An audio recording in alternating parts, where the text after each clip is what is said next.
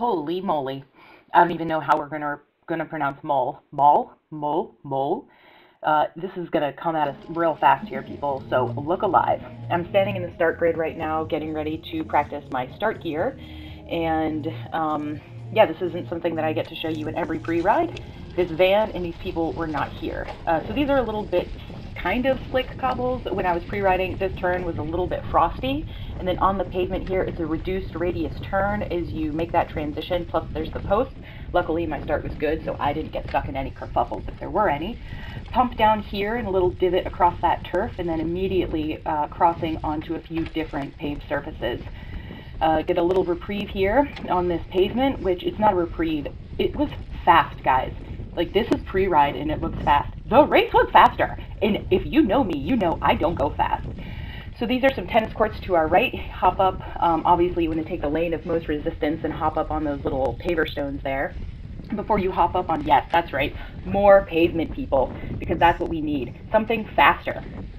So the ground here, it's a nice loamy soil, so despite any precipitation that we may have had leading into this, it was very, very dry. First race on file treads for me this season.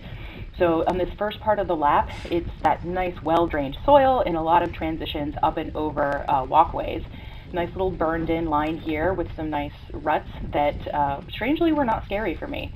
Another little transition here. You can see I sort of humped the bike up and over because I did not want to pinch flat.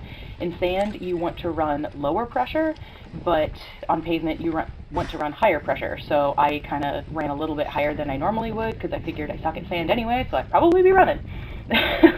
Nothing matters about your tire pressure if your tires aren't on the ground. So you can see there were a little bit of roots there. They're painted nice and bright yellow. And here, I think this is my second lap. My first lap, I was following Man on Backer, who tried to ride those stairs, and I did not know they were there, and I followed her in full tilt boogie, and it almost did not go well for me, but did not obviously ride the stairs. I don't think she did in the race. Nice little pump on this undulation here, because again, we're in Belgium, so we need some random mounds to ride up and over. And I know it's mole and you're expecting sand. Sand will come, but first they have to make sure to drop me, because everybody knows I suck at sand, so they just put all this real fast shit early in the lap so everybody can pass me. It was really fast, guys. I'm a diesel, and it did not go well for me.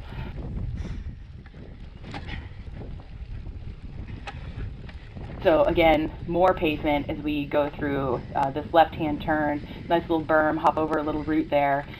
This is like a small intro to sand right here. I rode that efficiently and was like, look at me, I'm a sand rider. And in lap one, right about here on this pavement stretch, a group of like 20 women were like, why are you going so slow? And they just passed me like a freaking freight train. Like, I was standing still, and my heartbeat was like 200 beats per minute. And I was like, wait, is this a crit? I should have just run my road tires. So again, we're still on pavement through these like sweeping turns here. Little turn on to a new set of paver stones, and I was always afraid that somehow I was going to like flat on that little corner, but I never did. And here we get our first introduction to sand. Luckily, this is downhill, so it sort of like strokes your ego. You can see I'm not really making a great clean run at it right now. There's a lot of like moving around, but coming through here at race pace, I mean, it was for sure my favorite bit of sand because it was the only part that I consistently rode the whole race. And now this is our lake to our left, as we're riding here on the shoreline, and two lanes sort of developed here come race time. I tried the left and the right. It seems like a lot of people were going left, but I don't know, it was real wet there. I don't want to get wet. It was real cold out, so I just stayed here. Wasn't very loose. Whatever. It was dry. Seemed nice.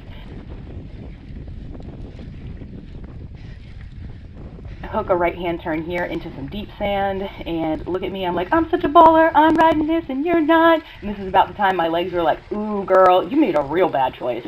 I was like, you're right, leg, let's run it. Quick hop on there, and it looks like a little bit of sand here, but it's really quite firm ground. And I'm slowing down a lot here because I was like, whew, that was a real regrettable effort trying to ride that sand.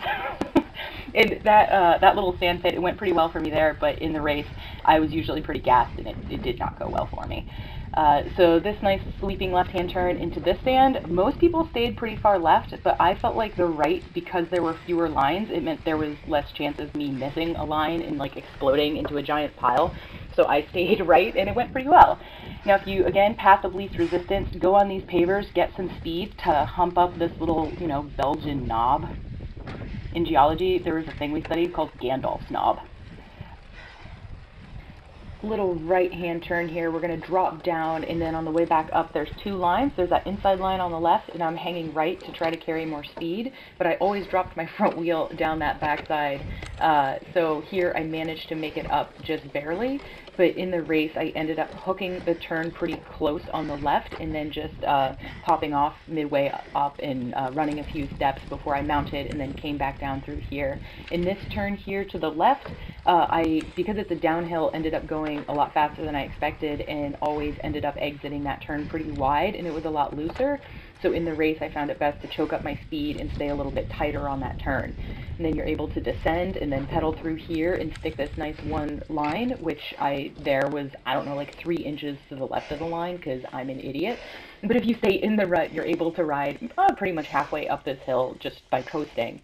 And you don't even really need to put in any pedal strokes because, I mean, at least I'm not going to pedal all the way up. So I just hopped off with nice momentum, and I'd like to say that I ran up, but really I walked up. And then mount and pick a line and pedal. This is downhill, but you still have to pedal, and it's sand, so you still have to pick a line and hope you stick to it and keep light on the front end. And then what's better than pedaling downhill? Having a freaking sand pile at the bottom that you also have to sludge through. Now, if you look to the right, there's like a little hump. I don't know why that's there and why there's a line of people riding it, because why would you add elevation to a course when you didn't have to? So I stayed left there and then entered this nice, pretty fast section.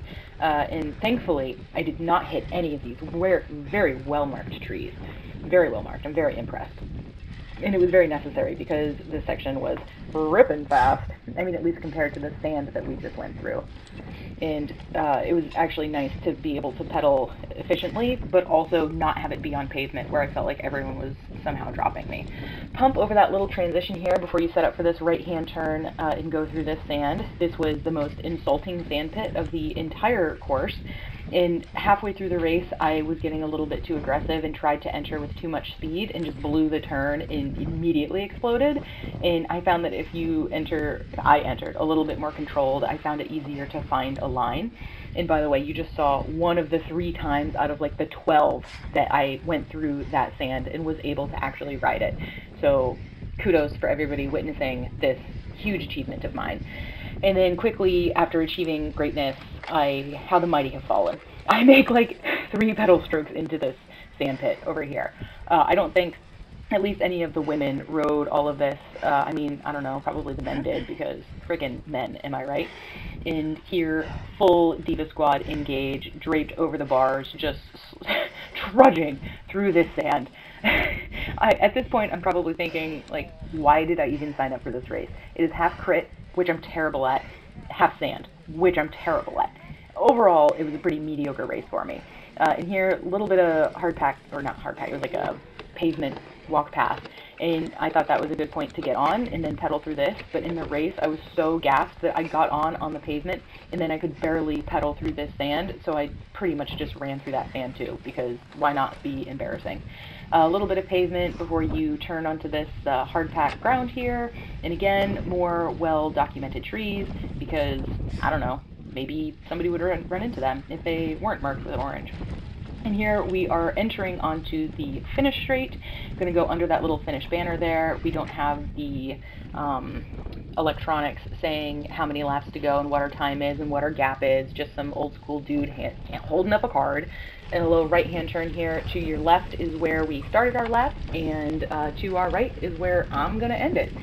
So thanks for joining me for another pre-ride, and I hope you enjoyed it. It was a ripping fast one.